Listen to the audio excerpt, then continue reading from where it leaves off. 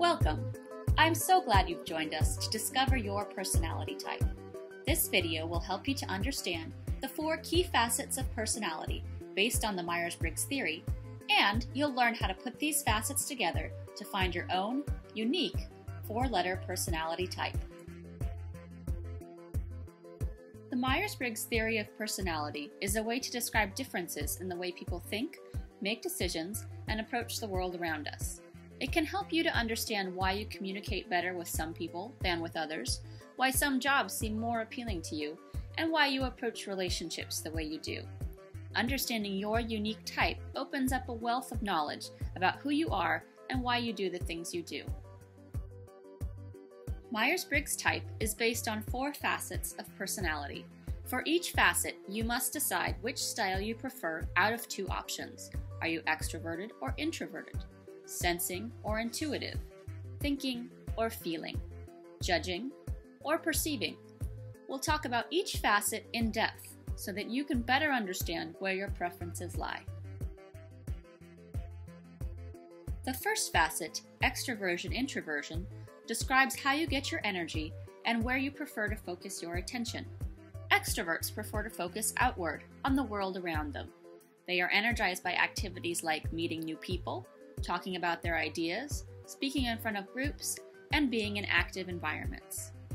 Introverts prefer to focus inward on their own thoughts and impressions. They are energized by activities like thinking quietly, reading, listening to music, or talking with small groups of people they know and trust. Take a moment to think about which sort of activities you find more energizing. If you have a pen and paper handy, write down your preference for E or I. The second facet, sensing-intuition, describes how you take in information about the world around you. Sensors focus on facts and details and take in information using their 5 senses. Intuitives focus on meaning, interpretation, and possibilities, and take in information using their intuition. So how do you tell if you're a sensor or an intuitive? Let's try an exercise. Take a look at this cup. Think for a few moments about how you might describe it. If you have a pen and paper, write down a few words to describe the cup. Now, let's take a look at the way sensors and intuitives might respond. Sensors tend to give facts about the cup. They might say, the cup is 3 inches high, it's white, and it's made of styrofoam. It's shaped like a cone and has a lip around the top edge. Intuitives are a different story. They might compare the cup to other things, or make up a little story about the cup. An intuitive might mention that styrofoam is bad for the environment, that these cups are very flimsy when filled with hot liquid, or that the cup reminds them of the Sunday school meetings they go to every week. Take a moment to think about how you take in information. Mark down your preference for S or N.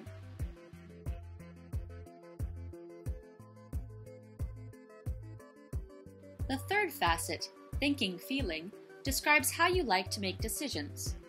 Thinkers like to base their decisions on objective data and logical analysis. A thinker might ask, what are the pros and cons? What are the logical consequences? What is the most reasonable course of action? Feelers like to base their decisions on their values and sense of what is right.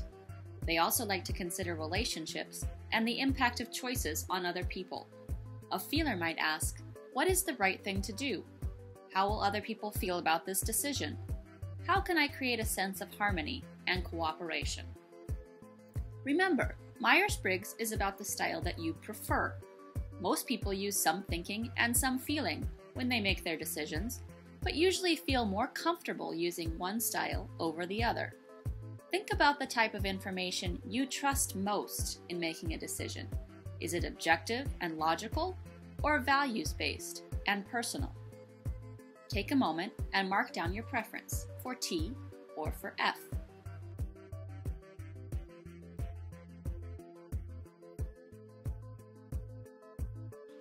The fourth and final facet of personality is judging-perceiving. This facet describes how you prefer to organize your life. Judgers are people who like to make decisions and seek out structure and organization.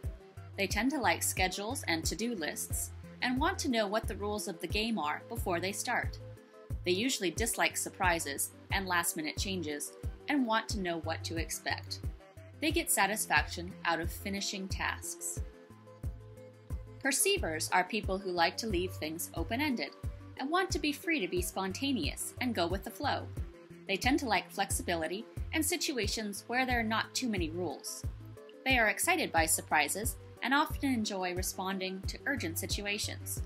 Perceivers are open to things happening in the moment and get satisfaction out of having many options available. Take a moment now and mark down your preference for J or P. Now it's time to put it all together. The 4 letters you have chosen are combined to create a code for your personality type. It might be INFP, ESTJ, ISTP, ENFJ, or any one of 16 combinations. For each personality type, your preferences combine in a unique way to create an overall style of interacting with the world. Now that you've discovered your preferences, you'll want to see how they work together. The next step is to read a personality type profile based on your 4-letter code. This will help you to understand how the preferences work together, as well as to help you verify that you selected the preferences that best suit you.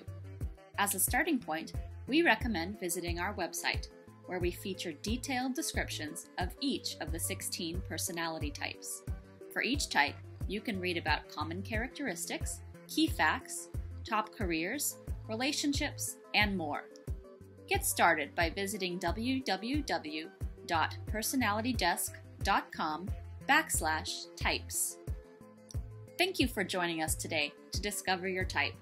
I hope this video has started you on a path to better self-awareness and a true understanding of yourself and others.